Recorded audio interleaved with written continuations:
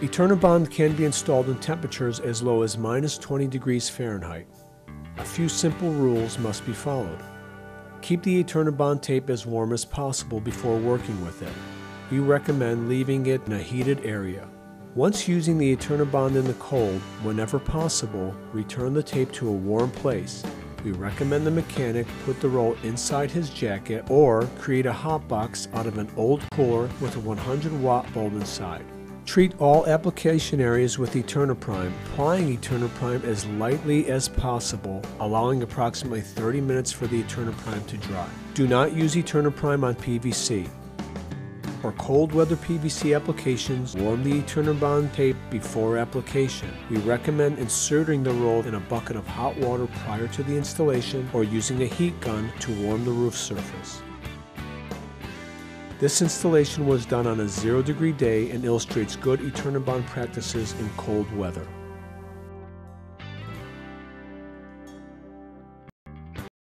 Prepare all surfaces the EternaBond tape will make contact with using EternaPrime.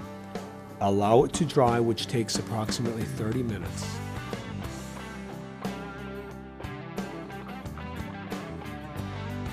Install EternaBond double stick on the underside of the flange of the cone.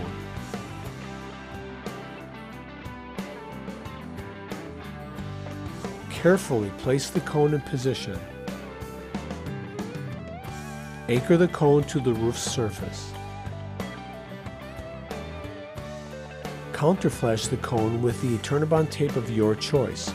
In this case, the mechanic chose web seal.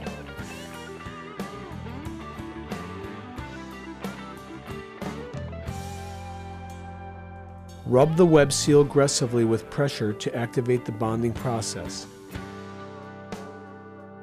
Web seal is designed to accept any roof coating you choose, but it must be coated. This job is complete. It took approximately 15 minutes per cone, excluding the 30-minute drying time of the EternaPrime.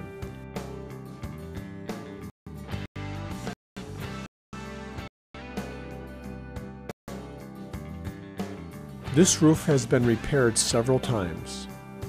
Because the temperature is below 40 degrees Fahrenheit, EternaPrime must be used prior to the application of EternaBond tape. This is true in all below 40 degree Fahrenheit installations except when the roof is PVC, which will be addressed in a later section called Using EternaBond in Cold Weather. Apply EternaPrime and allow it to dry completely, which takes approximately 30 minutes. Remove the release liner from the EternaBond tape you choose. In this case, the mechanic chose roof seal. Work the EternaBond tape into the crack or repair area.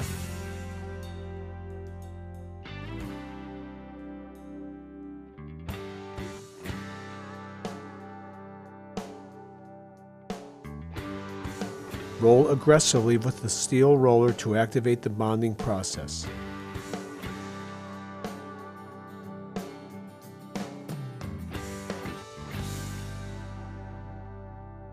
This repair is complete.